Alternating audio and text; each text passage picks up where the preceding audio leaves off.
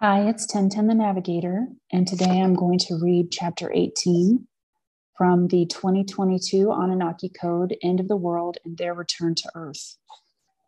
Chapter 18, what is our Hal? Is it going back in time? The answer, Anunnaki branching out and changing individuality in multiple universes. 1. Origin, derived from the Anunnaki word A-R-Hal-Ra. 2. Numerical value, 888, meaning this is a very difficult phenomenon to comprehend. To understand the concept, the closest metaphor in human terms would be that if you wish you could do something differently, change the past, change a life decision, like perhaps going back in time to a point before you could have made a bad decision. Or if you think that you could have done some good, if you could change an entire event. In the Anunnaki's case, they have the solutions for these dilemmas. An Anunnaki can split himself or herself into two, or more if necessary, and move on to a universe that is very much like the one they live on, Nibiru.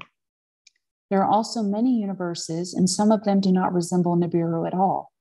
If an Anunnaki wishes to branch out and move on, she must study the matter very carefully and make the right decision.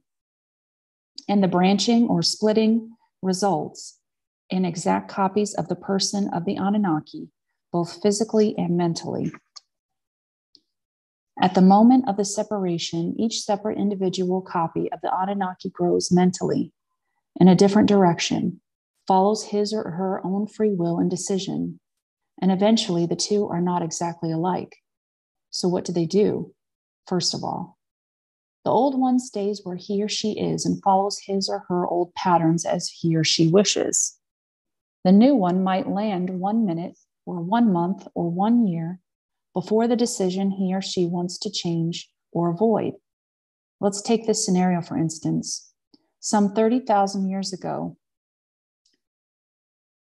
in his lifespan, an Anunnaki male was living in a nice life with his wife and family, but he felt that he did not accomplish much, and suddenly he wanted to be more active in the development of the universe, a change caused by witnessing a horrendous event such as an entire group of beings in his galaxy being destroyed that destroyed an entire civilization and killing millions of the inhabitants in order to take over their planet for various purposes. It happened while an Anunnaki was on a trip, and he actually saw the destruction and action of war while he was traveling. It was quite traumatic, and he thought at that moment that he must be active in preventing such events from occurring ever again.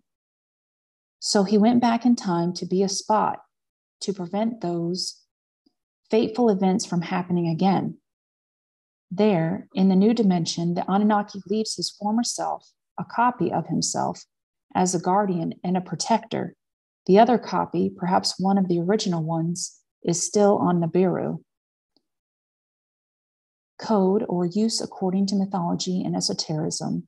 There is no connection to mythology and esotericism. The branching out phenomenon occurred in one of the designated locales of the Anunnaki Hall of Records, also called in terrestrial term, Akashic Records. The benefits, the possibility of visiting other worlds, dimensions, and civilizations. The geometrical presentation or symbol, not applicable. And this concludes chapter 18.